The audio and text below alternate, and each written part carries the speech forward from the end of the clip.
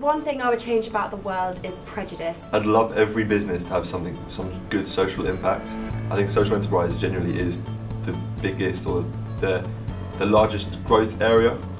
I think the plastic movement is definitely something that needs more attention. I want to change the world by getting other people as excited as I am to talk about really taboo subjects like period poverty and find a way to address them that benefits people as well as the environment through this really great thing called social enterprise. Is to help each other grow, help people grow, and rather than a world that's constantly fighting, my overall vision is to just find the potential in everybody and help them achieve their dreams. Most of the issues of today's society is just stemming from inequality. It's equality for everyone, regardless of their socio-economic status, and equal opportunities for everyone.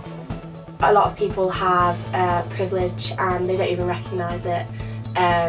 Even the fact of me living in the UK as opposed to people living in worse countries is a privilege, and people need to recognise what they have in comparison to others and try and help that. Probably making sure no one goes hungry or thirsty.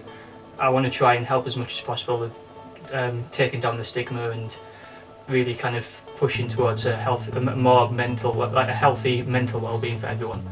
Poverty. I think poverty is something which is the root cause of many problems in the world. It's more accessibility to education and higher education, because I believe that education is the best investment you can have into someone's life. Just give access to technology to people, because technology's got such a major role in society that giving access to technology can drastically affect how we would perceive the world and how they work in the world.